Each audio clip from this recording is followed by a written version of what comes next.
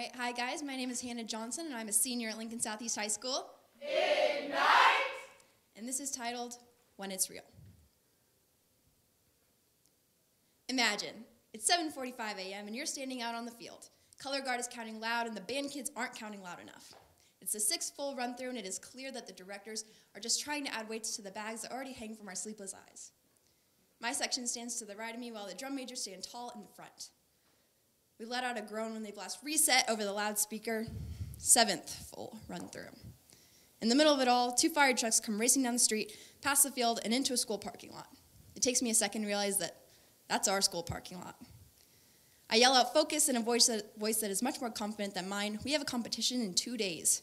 Yet there seems to be no distraction for the knot that sits in my stomach. The band comes to a collective halt and nobody makes a noise. We try not to make it obvious, but eyes start to make their way to the loud red and blue lights. 3 ambulances aren't short behind, and an emergency response vehicle trails last. A smaller sibling. Would you call that scary? Because I would call it a Thursday. Any sound left over is gently absorbed into the grass. The music, conversation, and the traffic all stand still.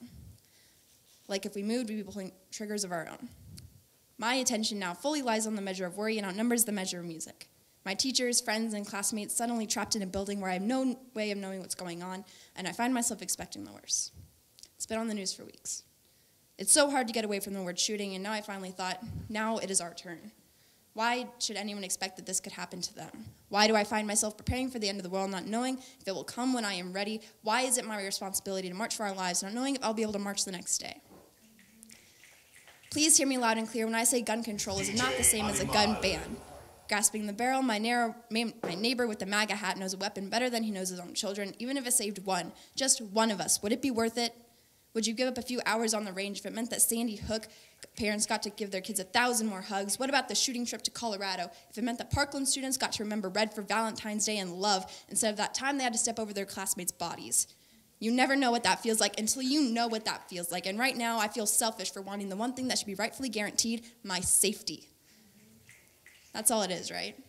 A headline for a day. We stand, we scream, we throw popcorn at the screen, and we cry.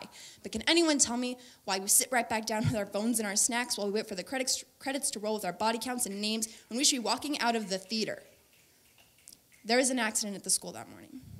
But that's all it was, an accident. They won't all be accidents, though, now, will they? I became an innocent child again as I stood out on that field, blindsided in the dark. 200 hearts froze, and 200 stomachs sank in slow motion. Nobody moves, nobody speaks, and I take it as a sign to wait for the next time, when it is real.